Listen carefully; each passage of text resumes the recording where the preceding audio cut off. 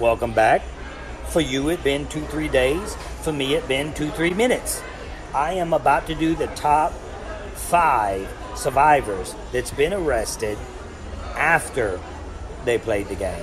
And this one's a little shocking. I don't know if the music's about to start playing. Can't have that happen, so I'm gonna try to hurry up and do this. We have number 5, Jenna Maraska. You know Jenna. Jenna's the one that got naked for peanut butter, right? Yes, that was Jenna. She got naked for peanut butter. On Survivor, I'll tell you that story. I'll tell you that story later. So we have Jenna. What she did was her charge was assaulting a police officer. She was on drugs. The article says she got on drugs. She was high or whatever else. Police officer tried to talk to her, calm her down. She gets all crazy. She bites the police officer. Jenna Maraska, don't be biting the cops. Don't be biting the cops. You get in trouble for that. You can't bite a cop. So yeah, number 5 is pretty high on my list. Biting a police officer is never good. Try to stay away from that, kids.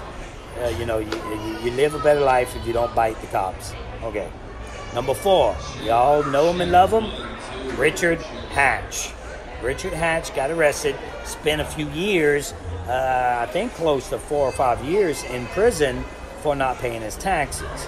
Now, you may think some of these are, a lot of people have problems with their taxes. The thing is with Richard, I talked to him personally about it. Richard tried to fight it. If you don't pay your taxes, they don't just throw you in jail. But Richard tried to fight it. And him trying to fight it got him in trouble, and they locked him up. Okay? I wish they would just be quiet so I can finish this real quick. They checking. Check 1, 2. Next one is Brian Hiddick. Hiddick? Okay, now this is troubling. Brian got really close to being number 1 and 2. Brian, what he did was he literally shot a puppy with a bow and arrow. He shot a puppy. You shot a puppy with a bow and arrow. So what happened in that case was his wife called the cops. He just shot a puppy. He just hit his wife. I guess they was having major problems. I don't know what was going on at the time, but I know he was charged with shooting a puppy with a bow and arrow. Disgusting. He should have spent prison time for that. Not only did he do that, when the cops came, he took off running. Not running on foot, running in his vehicle. So he tried to escape from the scene after he did that, which is, man, I was shocked when I seen that. And I don't know if you're aware, but he also was a porn star. And he played on CBS Survivor. They found out that he was a porn star if somebody recognized his tattoo. Tiger tattoo or something. And they put 2 and 2 together and found out that, yeah, he slipped through the cracks on this one. So not only was he, immorally wrong, in both cases, he's just all the right bad person. I mean, you beat your wife, you're shooting puppies with bow and arrows. Who does that? Charles Manson, maybe. Jeffrey Dahmer's, maybe. And Brian Hiddick shoots a puppy with a bow and arrow. He made, and whoa, number 3. A lot of y'all be like, how in the world is this guy number 3? How come he's not number 1? I'll tell you why. Because number 2, his name is Bruce Beresford. He was arrested. He's actually a producer from Survivor. I'm going to go ahead and throw him in there because this is so interesting. He's an ex-producer from Survivor. While he was producing the show, he goes on a vacation with his wife in Mexico and kills her. He kills his wife in Mexico, and he only makes my top 2 list for killing his wife in Mexico. I don't want to go over the grueling details. I know them.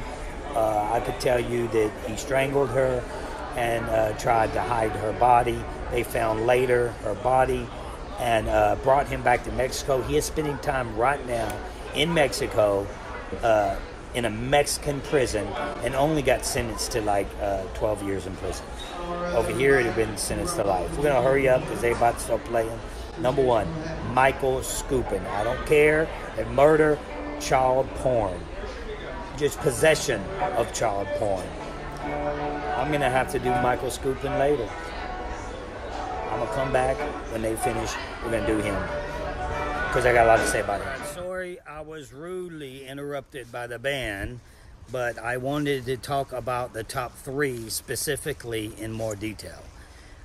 So we have number 1. We're on number 1, right? Michael Scoopin, of course, number 1. Now, Michael even beats...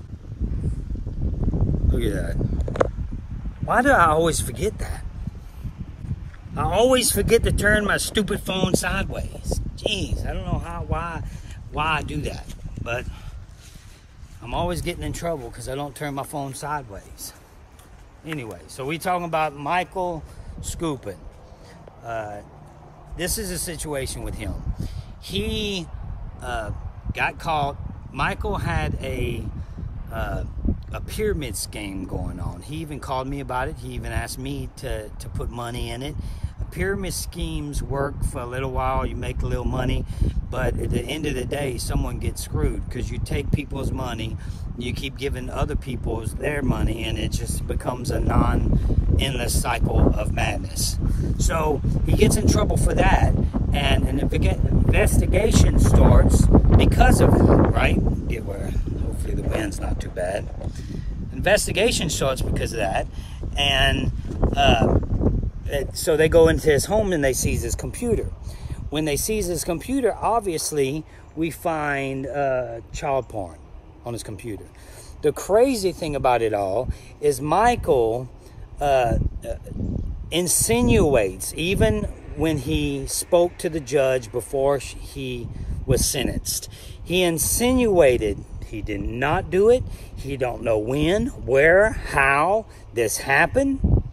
But I have somewhat, I don't know, 14 kids. He has a lot of kids. I don't know how many, but tons of kids. And he was insinuating that his own children did this. Not him, his kids.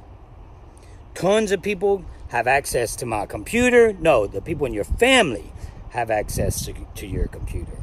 So he insinuated that it was one of his kids that did it. Wasn't him. He still says it's not him. I don't believe that. I believe it was him. Now, I have him over. Number 2 was a murderer, survivor, a producer that murdered someone. Number 3, Brian. I want to talk about them 3 specifically. I just found out this, and I'm kind of glad that I got interrupted by the band. I just found out this, that Brian just did a podcast with Fair Play, and I found out what he was saying. I would never have Brian in a podcast. Never. I have the Russell HANTZ show. I would never have Brian do a podcast with me, and Fair Play shouldn't either. And when he says that he thought it was a coyote or some other type of animal, it was a puppy. A puppy. He's lying. And I don't care what he says. He's lying. He knew it was a dog. He shot it with a bow and arrow. And guess what? Surprisingly, the dog lived. So that's a little bit of good news. But I don't care if he would have missed. It shows what kind of person he is. Those 3 people are, in my eyes, all the same. Abuse animals in the way of killing them. Murder, of course, and child abuse. Look, the pictures that you look at, Michael probably watch this, Michael. The picture that I know your appetite, they have all kind of porn that you watch nowadays, and your appetite for that, you crave it more and more because there's so much access to it. So what you do is you go to a younger source, which is terrible. And, there's really no excuse for it. You want a young woman, 18, man. 18, it's legal. That's a little wrong probably still, but guess what? It's legal. And to me, it's the worst one of all. I have little girls. I have daughters. It's of age, of course. They're 19. I have a little girl. It's 12, and I put that in perspective. So that's it. This is the top of my top 10, 5 through 1. You know, it's some of them are a little disturbing to me. The research made me a little angry, some of them, but it is what it is, and this is it. So if you guys enjoyed, comment below, please. Subscribe, like it, hit the bell. Today, I'm about to go somewhere and do the Russell's perspective of the top 10 villains of all time. And I will not include myself. It doesn't make sense. Of course, I'm biased. So the only thing I'm going to include myself in, of course, you know, the handsome part. How can I not, right? So no. Subscribe. You know, you guys, you know, I'm getting a lot of people that's asking questions. That's fine. Keep asking questions. Keep giving me advice on what I need to do or what I need to fix. And I appreciate you guys watching, and keep hope alive.